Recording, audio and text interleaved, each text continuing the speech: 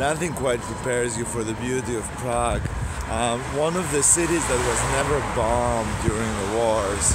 Prague shows a history of a continuous history of over 500 years. I'm sorry, I'm spacing out. Of over 500 years with incredible palaces, bridges, the river, everything just absolutely stunning. Here's the river, and it's springtime, and there is the famous Charles Bridge that crosses over. It's a pedestrian bridge nowadays, and up here where you see the spires is the Prague Castle. The Prague Castle is a structure that has been around for over 1,000 years, and then was built upon and expanded.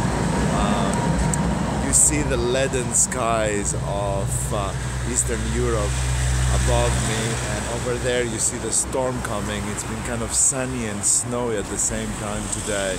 Beautiful light over here, and the river continues over, and more buildings, more stunning buildings over here, operas and national theaters and cultural things. You barely see anything new, anything built on this century or the previous one around this area. Just stunning. Most of the buildings that you see lining the river are early 20th century. Most of them were built until about 1910.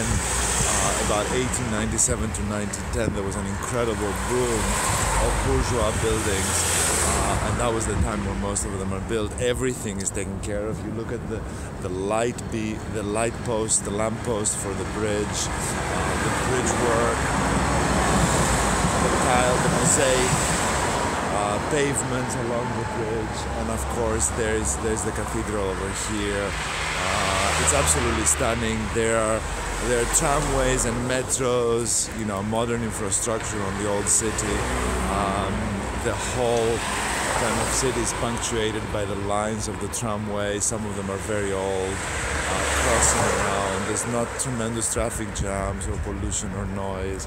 It's just a stunning city. I'm gonna cross illegally over to show you the other side of the river before we go away.